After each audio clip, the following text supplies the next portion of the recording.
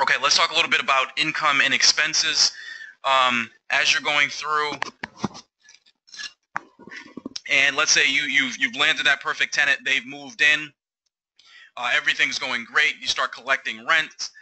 Let's talk a little bit about the best practices here with dealing with your income expenses moving forward. So how should I handle my income and expenses? The number one thing I like to do is, depending on where you are, and again, this may vary between, like I said, if you're in a neighborhood like Back Bay, or if you're in a neighborhood like Dorchester, again, these things kind of vary, but I like to provide my tenants with multiple ways to pay rent. And by that I mean, there are often tenants that don't have checking accounts. There are people that don't like to mail statements. So a couple different ways. You can drop it off in my office. Two, you can mail it to the office. Three, you can do an electronic payment from your bank account. Four, and this is what the majority of my tenants do, is actually I provide them with the Bank of America account. So it's Mandro Co., rental properties or whatever it may be. I provide them with our Bank of America account number. They actually go into a Bank of America branch and deposit the rent amount right into the account. I love it. I get the money directly. They love it. They get a receipt. There is no, waiting on checks or anything like that. They can go right to the branch, any Bank of America branch, and pay their rent directly into our account. And again, maybe I'm jumping ahead, but I assume some of you might have a question about security. You're giving somebody your account number. The only thing you can do with my account number is deposit money into my account. They need an ID or anything to take money out. There's nothing else they can do but deposit. So I've been doing that. I've been using that method, or allowing that method, for the last 6 or 7 years now, and I've had no problems with it whatsoever. And it's been great in terms of just being able to provide another way for them to pay rent a lot easier to them. A lot of people, I think most of us live or work somewhere within 5 minutes of a Bank of America, so it's a very easy way to collect rent. The only thing that I do not allow is cash. And I'm actually getting away from money orders as well. The reason I do not allow cash is there's too much room for error. And by that I mean, let's say, I give you a hypothetical. My client comes, or my tenant comes to the office and hands me an envelope and says, "Here's the rent." And I say, "Great. How's your summer going?" Things are going well. We engage in a little conversation. 5 minutes later, they're driving away. I go back to the office, do a couple of things of what I have to do, open up the envelope, and it's $300 short. I call the tenant, and the tenant says, "Well, I gave you all the money." And I'm saying, "Well, I literally just opened up the envelope and it's $300 short." Who's right and who's wrong?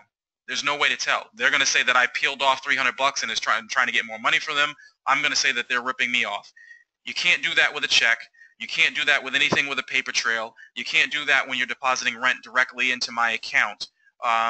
The bank teller is going to give you a receipt about how much cash. If your receipt is wrong, you have an argument with the bank teller, not with me. I only care about what went into my account. So it's a lot cleaner. I would never, I took cash one time. It was very similar example to that, where she slipped into the door. I was out $700 because at the end of the day, that argument can't be won. Like I said, at the end of the day, I decided to eat the $700 that it was short. I don't know what happened. I don't know whether it was something that she decided to keep. There was issues, but that's beside the point. To protect you, I would say no cash. Provide as many other opportunities to pay the rent as possible. But I would not accept cash. Just keep things clean. You really want a paper trail. Funnel rental into a separate operating account. We talked about that.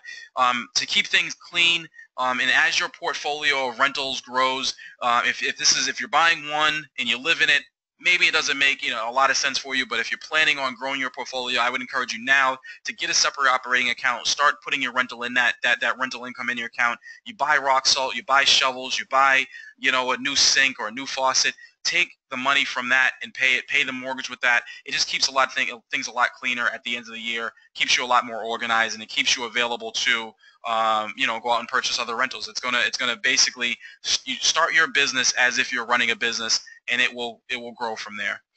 Pay your expenses with a separate debit or charge card. Same exact reason, just from organizational standpoint.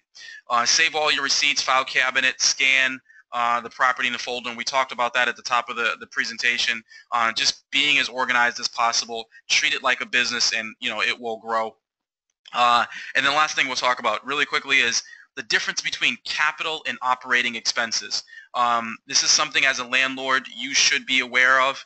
A capital expense, hopefully I can articulate this in a good way. A capital expense is something that is depreciated over a given amount of years. I think it's 5 to 7 depending on the capital expense. An operating expense is written off in that current year. So an example of a capital expense would be a hot water tank. Your tenant's hot water tank breaks and you need to replace it. You're going to pay $500 for the hot water tank and another $500 to $700 to your plumber for installation. You're out $1,200 unfortunately. That $1,200 is not a write-off in 2016. When you do your taxes, that capital expense is going to be written off over 5 or 6 years, $200 a year or whatever it may be. An operating expense, your hot water tank starts leaking. The same hot water tank is leaking and the plumber comes, or that's a bad example. Hot water tanks, when they leak, they actually are broken. A pipe starts leaking and your plumber comes over and quickly puts a new fitting on the pipe and repairs that pipe. The pipe is still in existing. It's an operating expense. It's a repair. So that is written off in the current year. The reason this is important, the reason why you want to know this, is some landlords, depending on your strategy and what you're trying to do, if you're trying to maximize your write-offs for that year, you want to make everything as much as possible a repair or a fix versus a replacement or a capital expense. I hope that makes sense. If I replace something and it has a useful life of several years, it's a capital expense that's going to be written off and I'm only going to get a portion of that write-off. If it's an operating expense, I'm going to be able to write off or something that's needed right now, and it does not have a useful life over multiple years, I'm going to be able to write it off and maximize my expenses in the current year. And again, that's something you should realize depending on your strategy, then that you want to consider. So I give you a perfect example. You buy a refrigerator for a unit. The refrigerator broke.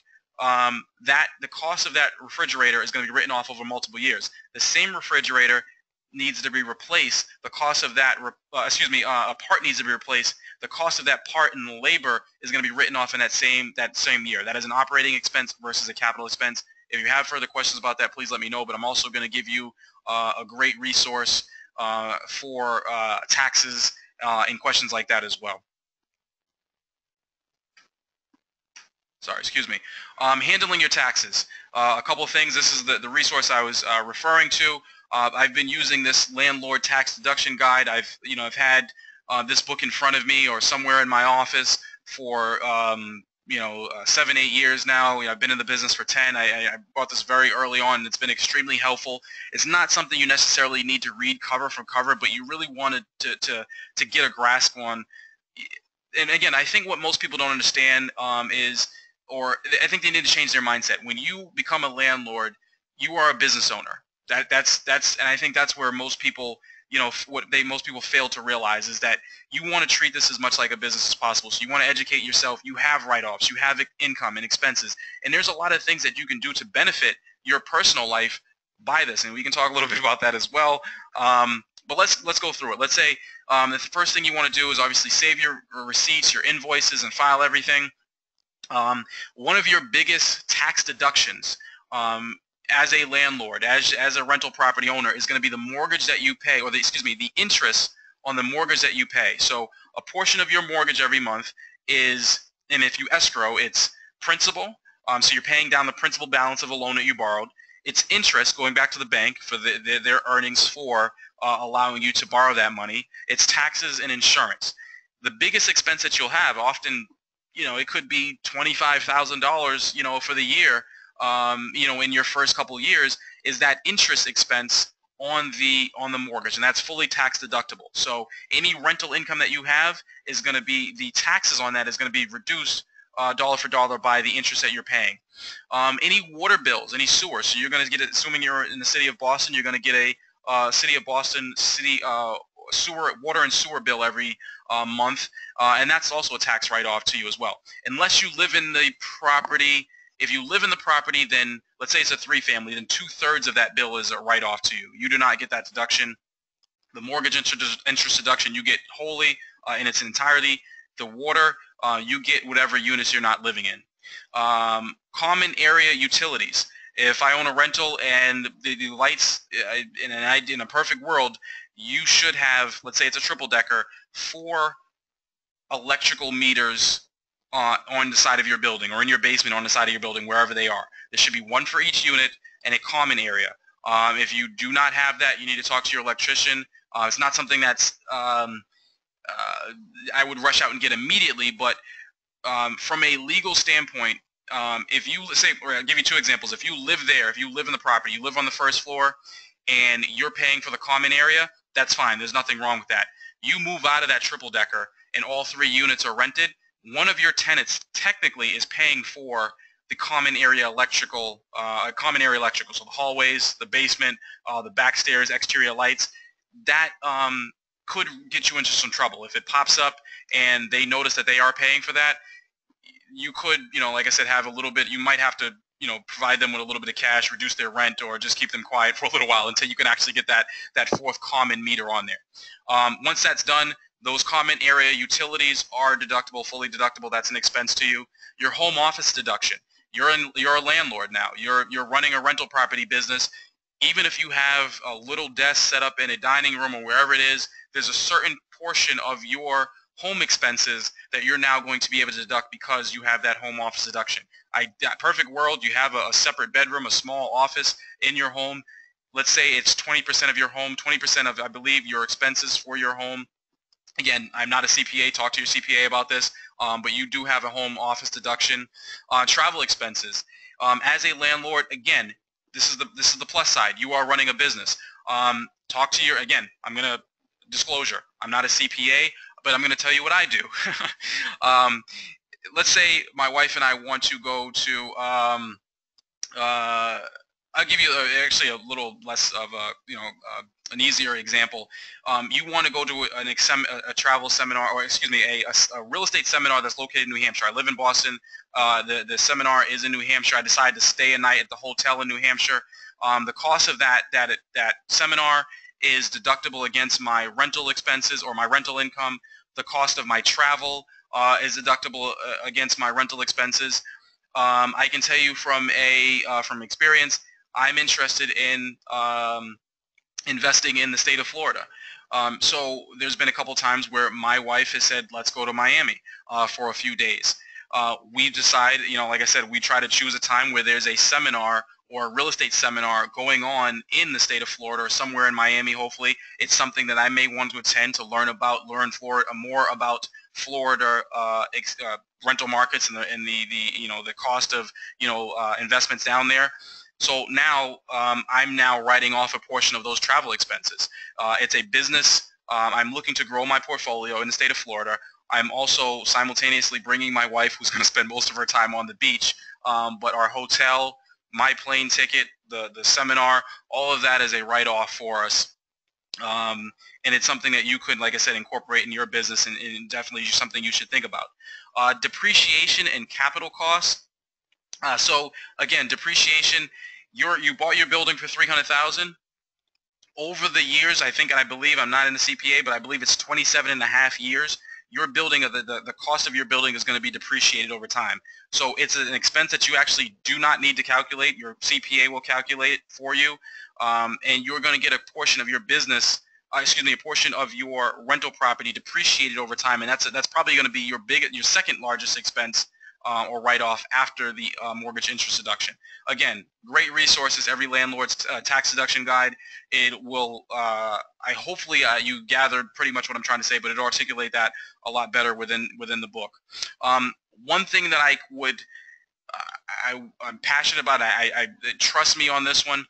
If you are a landlord and you are serious about this business, or you're serious about saving yourself some money, hire a real professional to do your taxes. Hire a CPA. Hire someone, ideally a CPA who understands the real estate business. In a perfect world, a CPA that actually is a landlord or a rental property owner themselves. Do not go to H&R Block. I apologize if I'm offending anybody on this webinar who is a H&R Block tax preparer during, and I actually spelled block wrong for those of you that noticed. H&R Block is a tax preparer during the tax season. That's great, but I did the taxes for a little while, and I understand that it doesn't take much to go into H&R Block during the season, learn how to use their systems and become a tax preparer. You really want, and again, in a perfect world, a CPA that's going to get all of your money back for you, maximize your deductions, and then also someone who's forward-looking.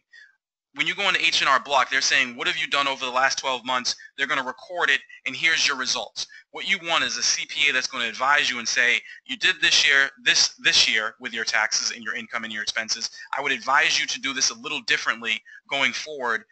Great savings, great way to maximize your deductions, and talk to you a little bit about your goals, your financial and rental property goals, and someone who you can learn a little bit from, someone who's not just going to record your past but also talk to you a little bit about the future. So please, please, please, if you own a property, do not, if you've been doing H&R Block and you have if you got one job and you got one W-2 at the end, that's great. You are now a business owner. You need to go and pay a little bit more, and often or not that much more. Hire a professional that's going to look out for your best interest and that does this year round.